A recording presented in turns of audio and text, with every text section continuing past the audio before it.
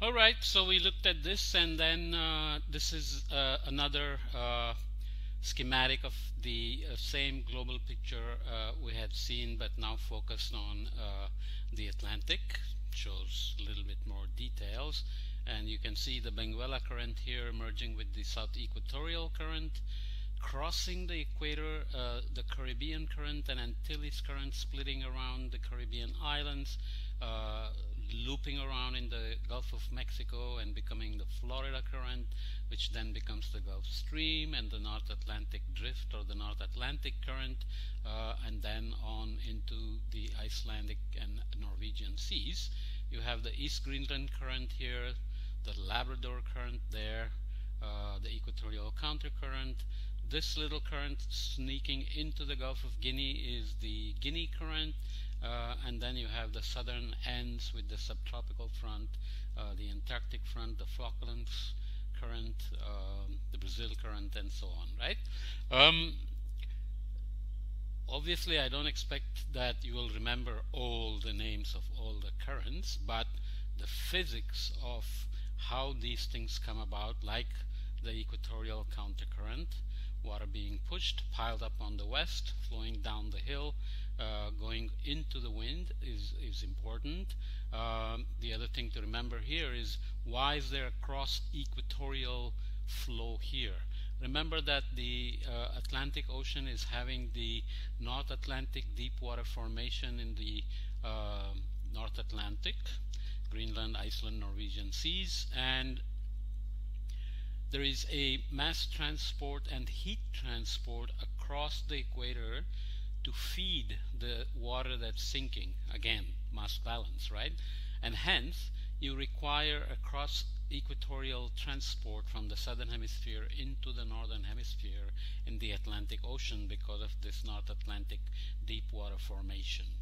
And again, the equatorial dynamic conditions and the changing Coriolis require that the currents and the mass cross at the western boundary, where friction can generate vorticity to be able to cross the equator. Basically, you have one sign of vorticity to the south, another sign to the north, which means when you cross the equator, you have to somehow destroy and recreate vorticity, and this can be done by friction. So the crossing also happens in the western boundary current. So that's kind of a detail to remember.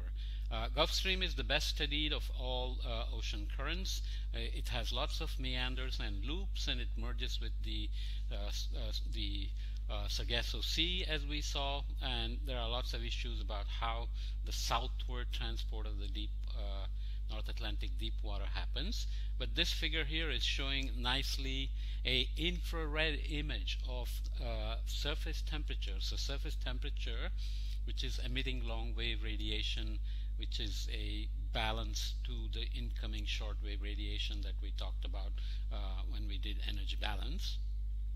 You can clearly see the warm Gulf Stream, that is Florida Current, and the Gulf Stream hugging kind of the east coast of the US, peeling off around Cape Hatteras at about 37 degrees north and meandering off into the North Atlantic as North Atlantic Current. Because this is a nonlinear current, it begins to have meanders, okay? Also to do with the Gulf Stream, vorticity, and so on.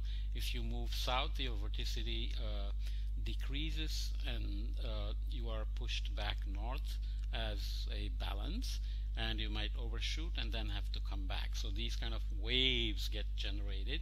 When that happens, some cold water from north of the Gulf Stream can get trapped into a cold core eddy, that green blob you will see here, or when the warm water to the south gets trapped and gets carried to the north of the Gulf Stream, you can have warm core eddies. So you end up having these cold core and warm core eddies which can survive for months and months, and some fish can drift along, some biology happens with it, and so on. So cold core rings obviously have cold water in the middle, so they will be cyclonic and diverging, and warm core rings have anticyclonic circulation and converging water in them, and so on. So these rings play an important part, and they have unique biological populations associated with them.